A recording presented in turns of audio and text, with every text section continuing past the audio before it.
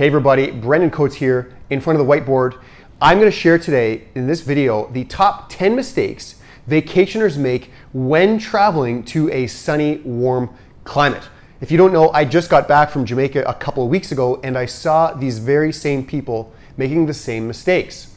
Little backstory about me, I used to live in Jamaica, I used to live in the Cayman Islands, so I'm quite well versed in living in a hot climate and avoiding these mistakes.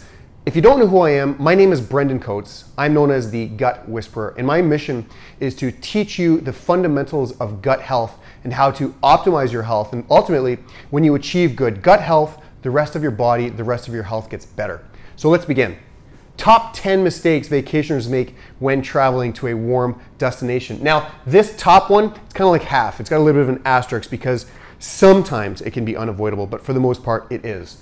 Sunburn, traveler's diarrhea, alcohol poisoning, overeating, exercise or lack of exercise, not enough water, food combining, no sleep, and again with this one's a little bit of an asterisk, traveler's constipation, and finally packing vitamins.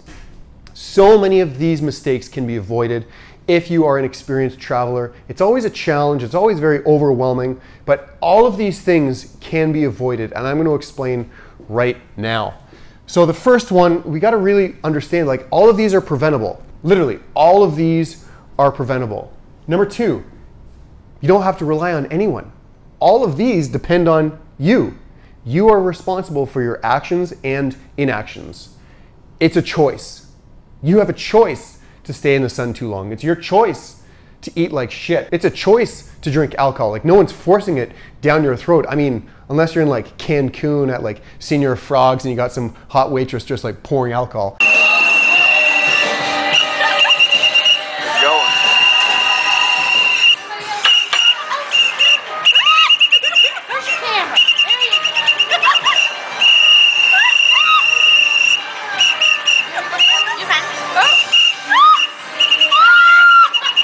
But I digress. Overeating. No one's force feeding you. Exercise or lack of exercise. In most cases, if you're on like a all-inclusive vacation destination, they have amazing gym facilities. Not enough water. That's a big mistake. You should be drinking more water. Food combining. Eating like shit. Eating like an absolute pig at the buffet. No sleep. This should be an opportunity to sleep. Get lots of plenty of rest. Nap during the day. Traveler's constipation. Now this one can be somewhat avoidable. And if you stick with me to the end, I'm going to share with you these two hacks that I did. My top two favorite things to consume in lieu of everything else when I'm on vacation. And finally, again, packing vitamins. Like, all of this is dependent on moderation. And all of this is dependent on living in accordance to your goals. It's crazy. If you need a vacation, after your vacation, you're doing it completely wrong. Like, what are you escaping from? Yeah, sure, you've got a 9 to 5, maybe you got family, whatever the case may be. You shouldn't be literally escaping and just like drinking like a fish, getting absolutely shit-faced every single day, getting sunburnt, eating like shit, not exercising, not getting rest when you're on vacation. The whole point of a vacation is to magnify your existing life and just do more of it when you're on vacation. If you like to exercise, exercise more. If you like to get the sun, get some more sun. If you like to nap, get some more napping. If you like to read, read more. And then plus some excursions and some activities when you're on vacation as well.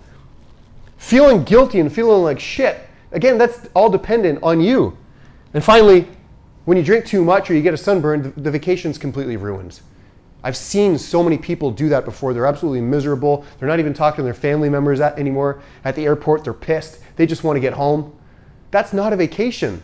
Ultimately, what does it come down to? It all comes down to really self-respect.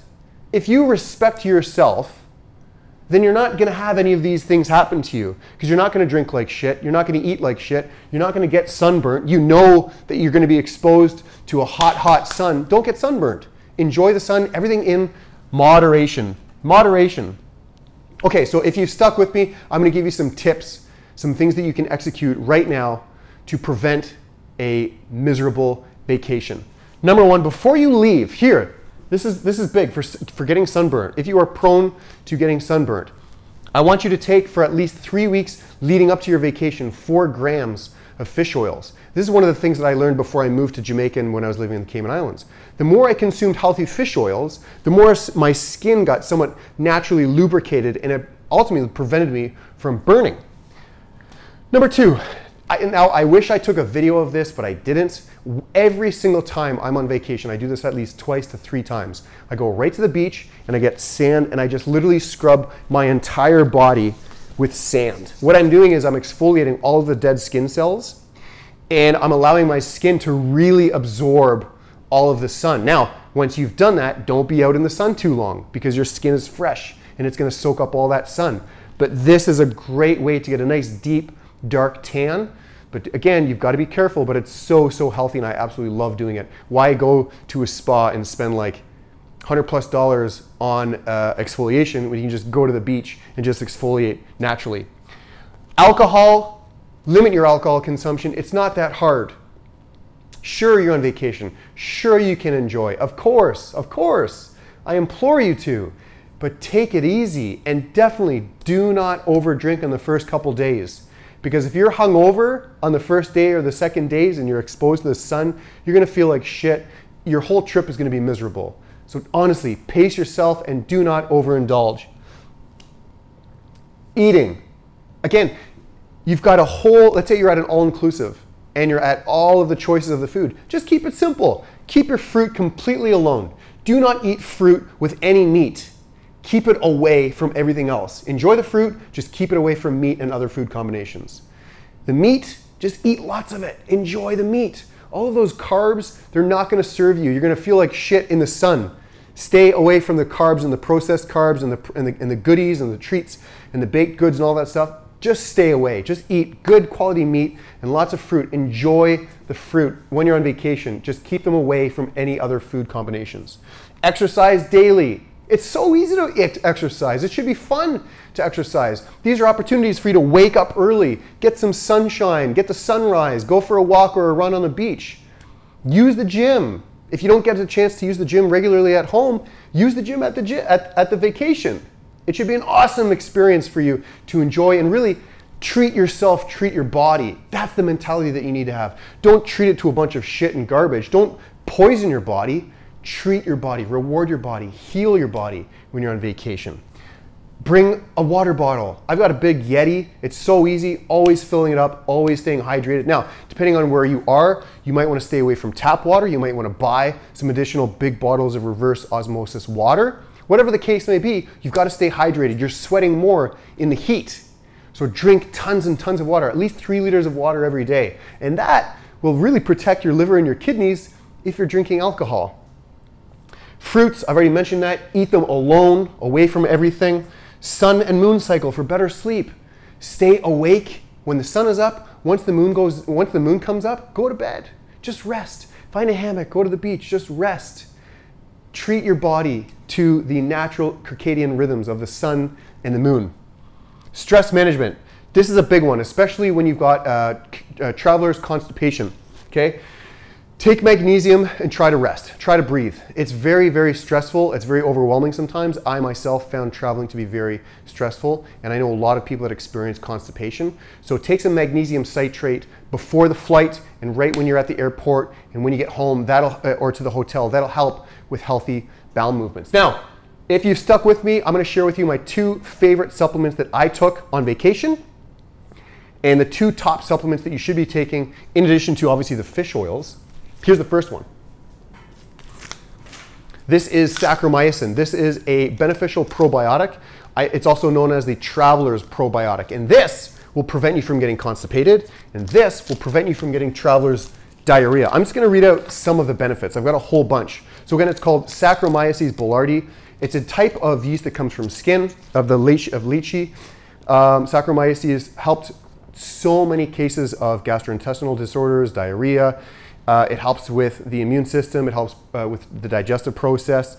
Anyone who's got ulcerative colitis, for example, that helps with the removal of all the inflammation.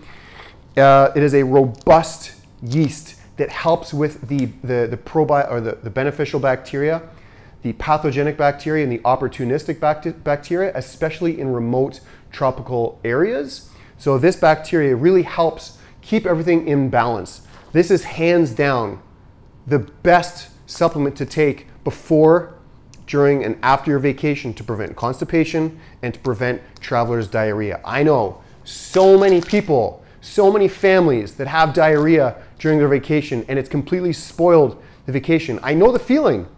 Gas, bloating, you don't know when you're gonna go. This literally is going to be your golden ticket before you go on vacation, during your vacation, and after vacation. Literally, it'll help prevent traveler's diarrhea and constipation. So that's number one. Number two is desiccated liver. This ultimately replaces all of your big spectrum multivitamin. And you don't want to be getting a multivitamin because it's shit anyways. The bioavailability in a multivitamin is so small, so minute.